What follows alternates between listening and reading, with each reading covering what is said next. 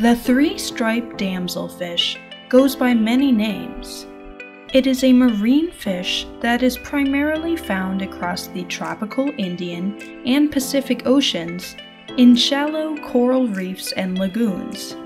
They are common on the Great Barrier Reef. Their vertical black and white stripes are used as a way of camouflage called disruptive coloration. This camouflage works by breaking up the outlines of an animal, making them harder to be seen. Three-striped damselfish are rarely found alone. They like to live in groups of about 30 individuals in water 3 to 40 feet deep.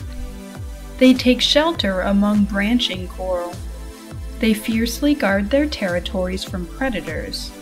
Three-striped damselfish forage in the water column on zooplankton. They also eat benthic invertebrates and algae. One male can spawn with several females.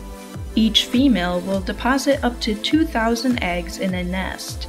Males guard the eggs, fan the eggs, and keep away debris. Eggs hatch into larvae after 3 to 5 days and begin to drift with the currents.